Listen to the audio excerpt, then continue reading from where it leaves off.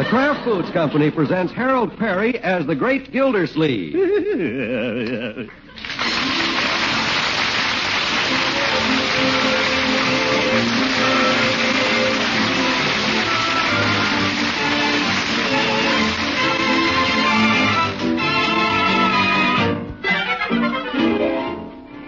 For everybody who loves mellow, melt-in-the-mouth cheddar cheese, we have a piece of great news. It's about Kraft's new natural cheddar called K-Brand. K-Brand is for folks who really get a thrill out of superb quality cheddar cheese. Remember the name, K-Brand Natural Cheddar. And listen for more about this masterpiece in cheese-making a little later on in the program.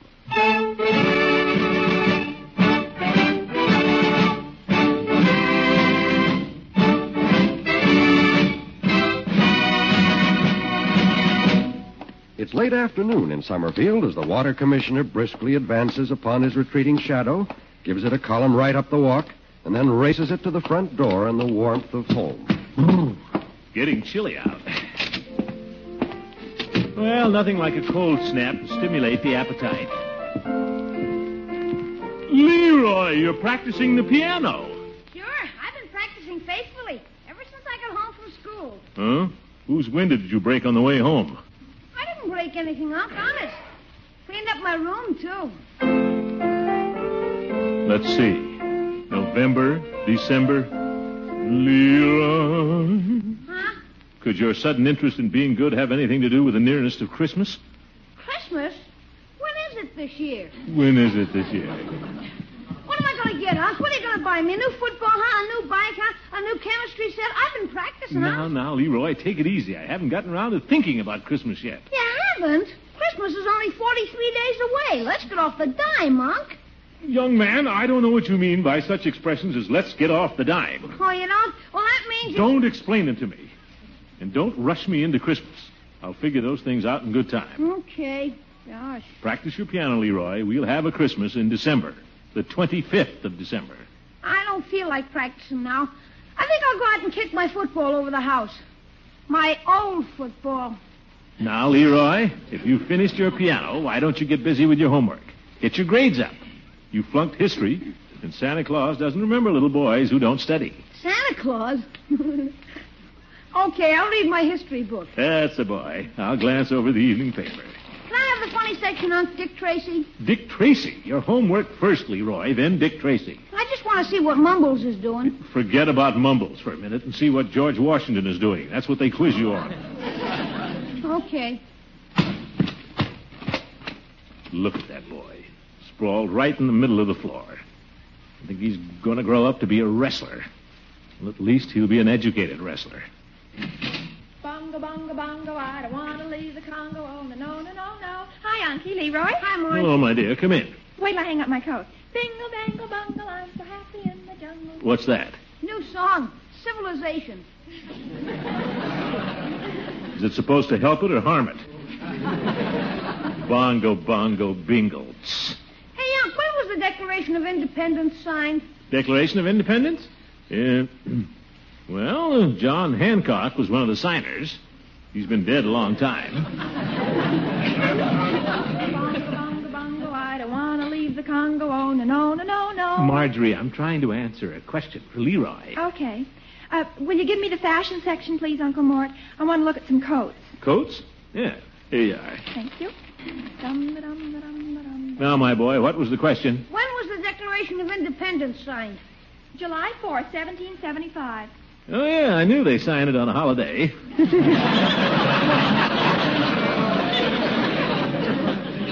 Well, try this one, Unc. What were the first 10 amendments called? The first, Leroy, it appears to me that these are all questions you've had before. Have you been demoted? No. The Freedom Train's coming to town, and our teacher says we got to know all the answers before we can go to see it, to get more out of it. It's an excellent idea. Some very wonderful documents. Yes, well trained, too. Red, white, and blue streamliner. Marines guarding it and everything. Marines? Well, I may go down myself. Oh, look, Unky, new winter coats. And do I need one very badly? Do you like the style? Style? Let me see. $60. Pretty stylish. They are a little high, but, well, everybody in school has a new coat, Uncle Mort. Francie has fur trim and thinks she's so smart. Well, we'll think about it, my dear. But prices are going up. And your old uncle's salary has remained the same. But, Unky, darling, you got a raise just last month. Yeah, $4.83. And I bought a pork chop with it, remember?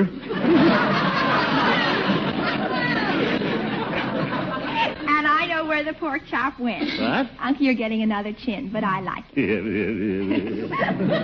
You're tickling, Marjorie. Dinner ready, Mr. Gildersleeve. New coat, Unky? New coat? Well, I'll see what I can do, my dear. Dinner's on the table. It smells wonderful, Bertie. Come along, Leroy. You can't become a college professor overnight. I'll be there in just a minute. I'm stuck. Oh? What's the question, my boy? I can't figure out what Mumbles is saying. He said she's out like a light. Let's go. Now, let's go to dinner.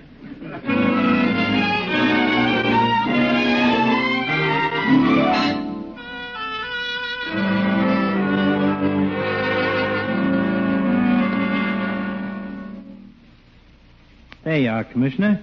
Your face is as fresh as the day you were born. Huh? What you for? What's that? Oh, sorry, Commissioner. Didn't mean to startle you. Must have had a hard afternoon at the office. Or did my tender touch woo you to sleep? I wasn't sleeping, Floyd. Just give me a shave. Another one? Oh.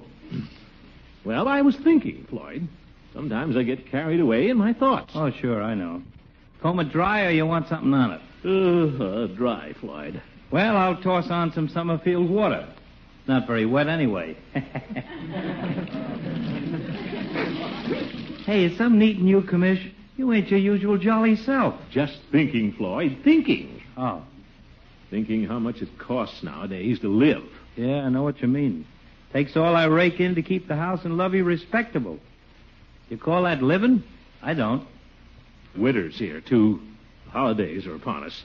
Leroy wants a million things. Marjorie wants a new coat. New coat? That's serious, all right. Well, Marjorie doesn't ask for things she doesn't need. It's getting so a man on salary can't cut it, Floyd. I guess I should be picking up some extra money someplace.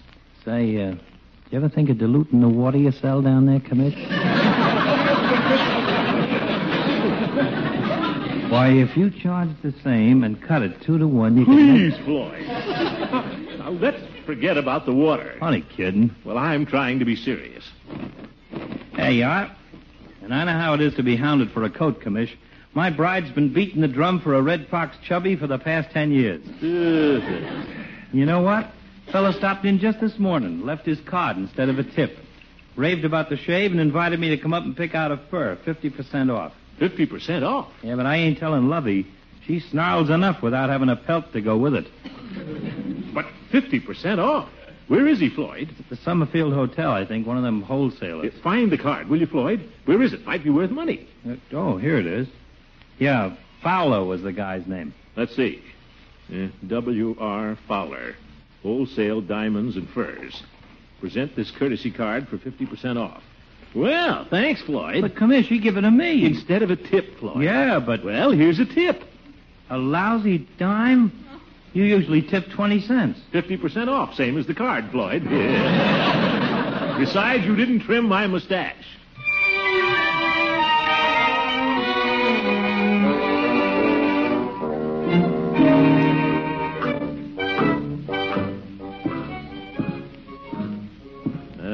Room 620. 622. 620. Where's that sample room? Oh, 630. Better get out my courtesy card. Come in, neighbor. The door's open. Mr. Fowler? That's me, neighbor. I'm Throckmorton P. Gildersleeve. Friend of mine gave me one of your courtesy cards. Yes, come in, come in. Yeah, thank you. So you're interested in buying a little something wholesale. Yeah. Yes, wholesale. Well, there aren't any big buyers in at the moment, so I may just help you out. I like your face, neighbor. Oh, thank you. Yes, sir. And you came just in time, neighbor. I'm closing out one of my main lines of diamonds and am now in a position to offer you this Eye of Africa diamond ring at not 1/2, not 1/3, but 1/4 the original cost. Oh, that's nice, Mr. Fowler, but I really came to look at a coat. A fur coat. Glad to hear it, neighbor, because I'm now in a position to offer you this genuine Northern Seal type garment at an unprecedented saving to you. Feels pretty good. Just look, neighbor. Don't handle the merchandise. Oh, sorry. And take the word of W.R. Fowler for it, this coat's a killing. Your golden opportunity. A $500 garment at 50% off. Yours for only $250. $250? Takes your breath away, doesn't it? You want it in a box over your arm or on your back? Well, it isn't quite what I had in mind, you see. What's the matter, neighbor? Is it warm in here? Stand by the window. I always leave it open. Thank you, Mr. Fowler. I think I'd better be going now. I was really thinking about buying a little cloth coat for my niece Marjorie, and I just stopped. A cloth coat? I understand, neighbor. We're all feeling the pinch a little bit. But, neighbor, I like your face. I don't want your niece to have a cloth coat. I want her to have this genuine Northern Seal type chubby right here. Looks fine, Mr. Fowler, but... I'll let you in on a little secret. Oh? This lovely garment happens to have an unpaid charge of $30 against it. You can have this valuable coat worth $500 on any market, any time for the charge against it. $30. $30? Well, that's less than a cloth coat. It's your golden opportunity, neighbor, but a special offer to you, so don't tell your friends. Grab it, neighbor, quick.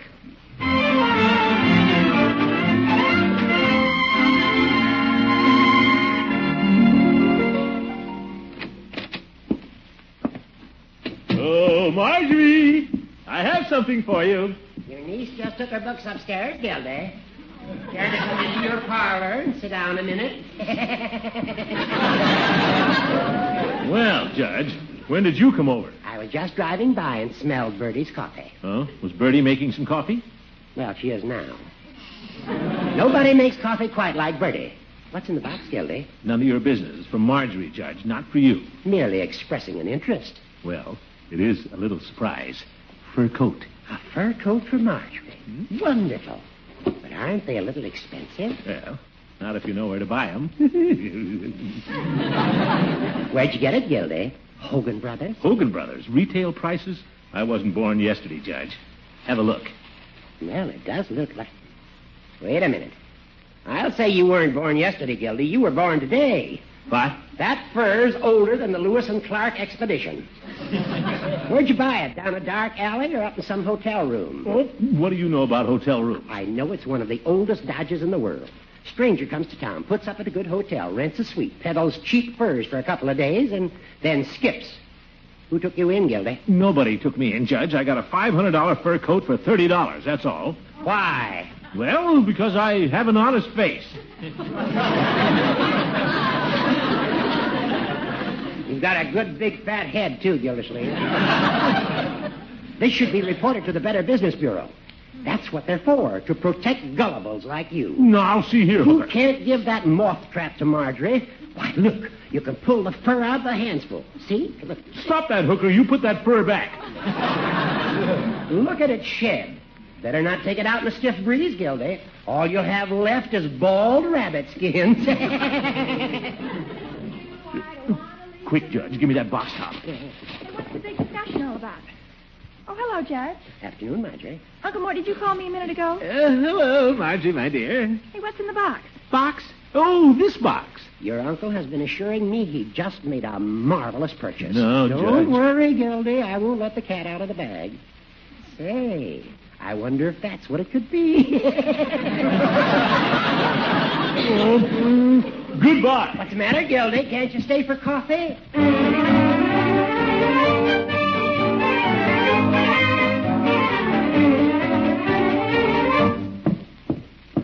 Big swindler. Guy Fowler can't take me for $30. I thought there was something phony about his setup all the time. Come in, neighbor. The door's open. Neighbor. Now, see here, Fowler. Glad to see you back, neighbor. I don't think you saw my Star of Africa 3-carat diamond ring. Don't give me that, Fowler. I want my money back. Your money back? That coat is a fake. A fake? You darn right it's a fake. Give me $30 before I call the cops. Why, of course, if you aren't satisfied, I'll be... let me see that coat. Why, this is amazing. You're right. It is a fake. You bet it is. I suspected I got a bad coat in that last shipment, but how could you tell it, neighbor? What business are you in? Me? Well, I'm city official, water commissioner. You shouldn't be wasting your time as a city official. You're a natural-born fur You want to make some real money? Well, Look, Look, just got a telegram. My grandmother's sinking fast. Here I am with 3 coats left, 4 diamond rings, and a train to catch. $2,000 worth of merchandise I'll let you have for $500, neighbor, and have a Merry Christmas. $500? Just give me my money back. You don't have $500 on you. All right, I'm a compassionate man. Here's your $30 back. Now what do you have? Well, with the 30 and what I have here, I got $94.60. I'll take it, neighbor. It's a deal. What? My loss is your gain. What? Toss the rings in your pocket, throw the coats over your arm, and you're in business. Yes, but... Your telephone's ringing, neighbor. My telephone? Hope it's a sale, neighbor, and I'll let you know how my grandmother turns out. But, Fowler, why are you going out that way? Always leave my hat and coat on the fire escape. So long, neighbor. But, Fowler! Oh, the telephone. Yes? Hello, Mr. Fowler. Oop, hooker. I have the president of the Better Business Bureau with me in the lobby. We'd like to come up and inspect your alleged wholesale fur business. Well, they won't catch me here. 6 stories down. Well, Fowler made it.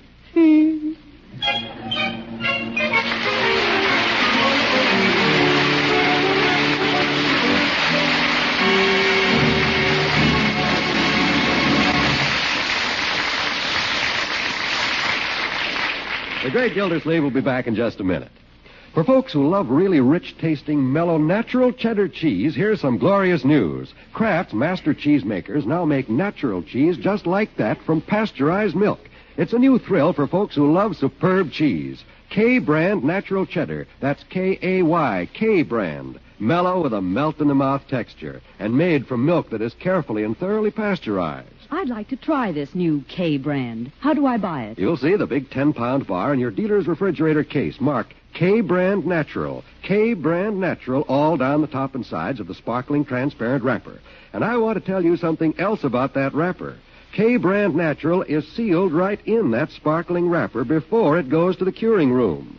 K-brand natural, made of pasteurized milk, ages to mellow goodness right in its own spick-and-span wrapper. You mean this natural cheese has no cheesecloth, no rind? That's right.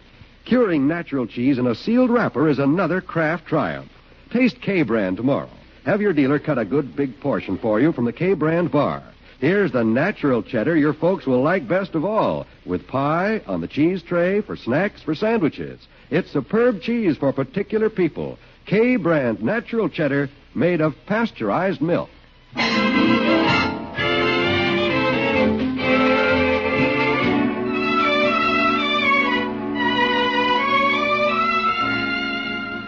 Well, let's return to the great Gildersleeve.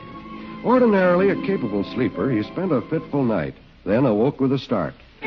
Popped out of bed, dashed for his trousers, fumbled for his wallet, and looked inside to see if it was true. It is true. I did buy those furs and diamonds. $94.60.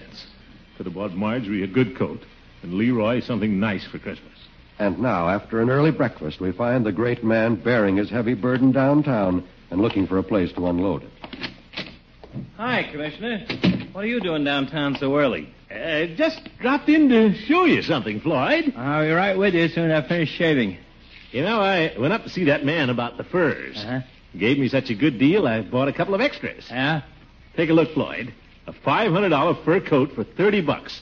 Lovey'd love it. Yeah? Not interested, Commish. Besides, I got more hair on my floor than you got in that coat. Them animals must have given up hard. But, Floyd, you got me into this. Not that far, I didn't. But say, if you want to get rid of them, why don't you have some cards printed up like Fowler? Leave them with me. I'll pass them out to the trade. No, and we'll thanks, Floyd. I'll get rid of them honestly.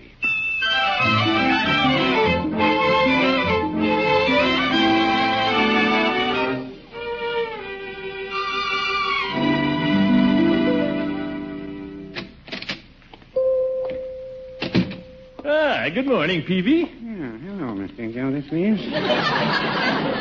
I'm glad you dropped in. Oh, you are, Peavy? So am I. In fact, I've had you on my mind since last night. Well, I've had somebody on my mind, too. Mrs. Dalrymple. Doris Dalrymple? What's this, Peavy? She just bought a lipstick and cashed a check. I trust her check is all right, Mr. Gildersleeve. Oh. You don't have to worry about Doris Dalrymple's checks, Peavy. Her husband left her a lot of money. Big manufacturer. Yeah, I'm glad to hear that. Pretty big check. Peavy, she might have spent that whole check right here if you'd have had the right merchandise. Have you ever thought of putting in a line of fur coats and jewelry? Mr. Gildersleeve, did you ever go in a fur or jewelry store and try to buy aspirin? Not that a man couldn't use aspirin in some of those places. We mustn't be afraid of new ideas, Peavy. There's nothing that'll bring women into your store like fur coats and jewelry. Why, you could be the Marshall Field of Summerfield. Well, no, I wouldn't say that. Well, you could, Peavy. You're a mighty good salesman. Well, now. No, pardon me, Mr. Gildersleeve. Telephone. Yeah, go right ahead, Peavy. Hurry back. By George, I think I've got him interested. Maybe we both can make a little money. No, he can keep anything he makes over $94.60. Well, anything over $100, we'll say. Sorry, Mr. Gildersleeve. You know, that was quite a coincidence, a party asking about fur coats. Oh, that's all? We'd better get the line in right away, Peavy. We? Yeah, holidays are coming. There'll be a lot of requests. And I happen to know where we can get some fur coats and jewelry. Make a lot of money. And I'll let you in on the deal. Well, why me, Mr. Gildersleeve? Well, because I like your face, neighbor. Well, thank you, Mr. Gildersleeve. I like your face, too. Yes, sir, Peavy. This is a golden opportunity. Mr. Gildersleeve, I believe you're trying to sell me something. Special offer, Peavy. Grab it quick. Well, most salesmen, when they come in here, usually begin by buying a little something. They call it baiting me, I believe. All right, Peavy. Give me a box of aspirin. A small one. Box of aspirin. Any particular brand? Any brand, Peavy. This is your idea. Yes, but it's your headache.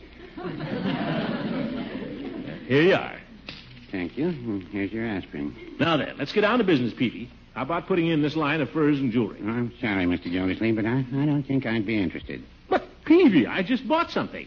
You have to be a little cautious when you invest in furs. Now, take that telephone call from the Better Business Bureau. Routine warning. Warning?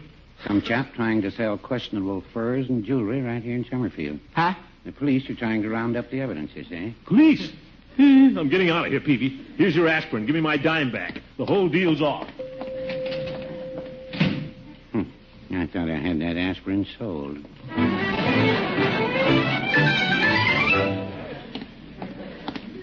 Now the police are on my trail. Me, the water commissioner.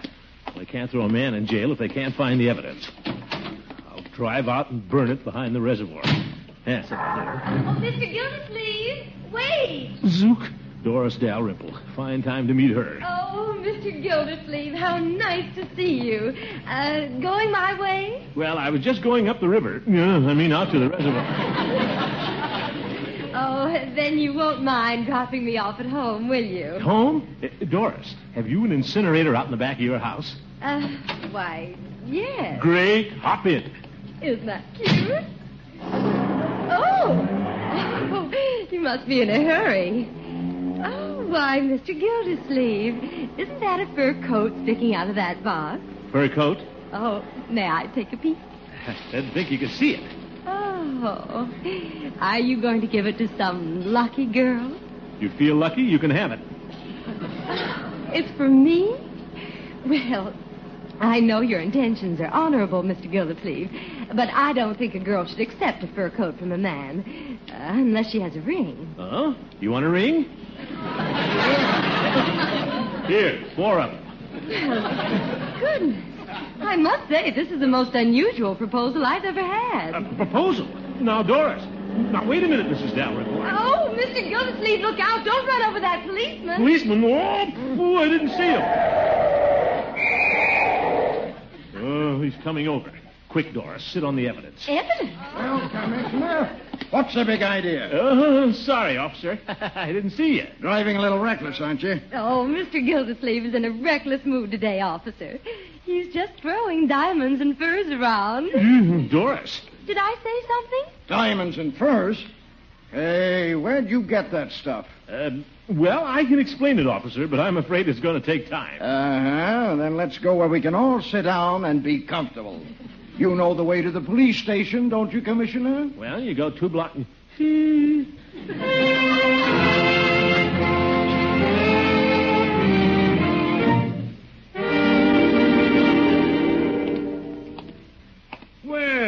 Commissioner Gildersleeve and Mrs. Dalrymple. Mrs. Dalrymple, how did you get mixed up with this hoodlum? Isn't that cute? Yes, by George, it's great to see you, Chief.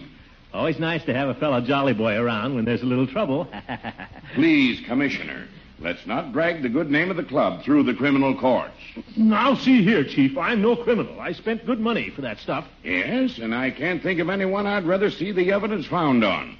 It's all we need for a conviction. Conviction? Now, wait a minute. A conviction carries a jail sentence of 6 months.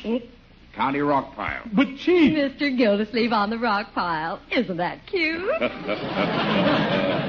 Now, let's fill out this little form. But, Chief, I'm innocent. I was just a sucker. I'm gullible. Sure. So you want to file a complaint, don't you?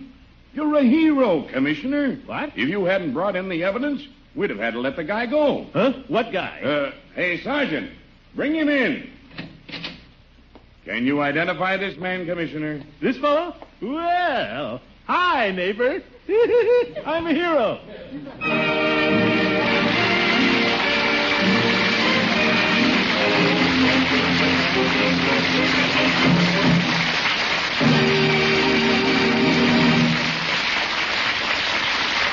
We'll hear from the great Gildersleeve again very soon.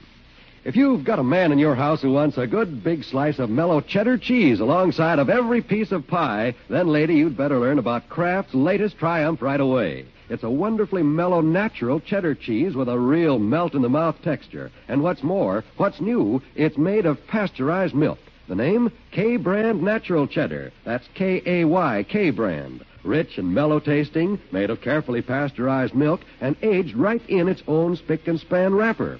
In your dealer's refrigerator case, you'll see the big bar and the sparkling wrapper marked K-Brand Natural. K-Brand Natural all down the top and sides. Have your dealer cut you a good portion. Taste the latest triumph of Kraft Master Cheesemakers right away.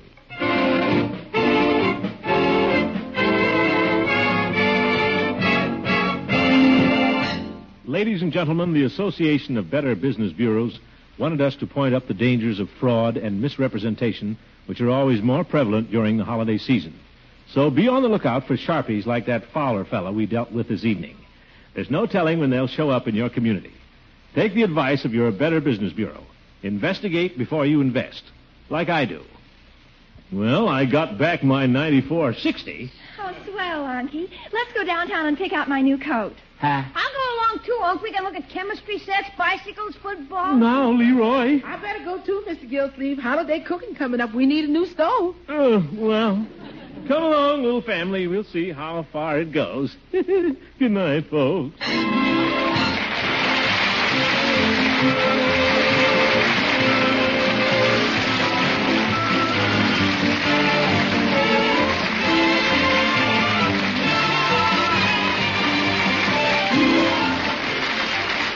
The Great Gildersleeve is played by Harold Perry. It was written by John Elliott and Andy White with music by Jack Meakin. Included in the cast are Walter Tetley, Louise Erickson, Lillian Randolph, Earl Ross, and Richard LeGrand.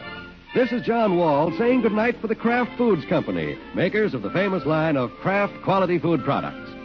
Tomorrow night, Victor Moore will be Al Jolson's guest on the Kraft Music Hall, heard over most of these NBC stations. Don't miss the fun. Remember, tomorrow night, for exact time, see your local paper. And listen in next Wednesday and every Wednesday for the further adventures of the Great Gildersleeve.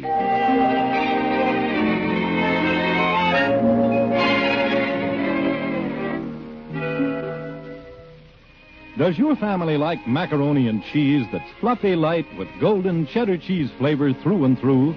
Then get Kraft Dinner from your food store tomorrow. One package of Kraft Dinner contains enough quick-cooking macaroni and golden Kraft grated to make a dish of macaroni and cheese that will serve 4 people. It's a swell, thrifty main dish. And Kraft Dinner cooks in just 7 minutes. So for quick, thrifty, swell-tasting macaroni and cheese, get Kraft Dinner.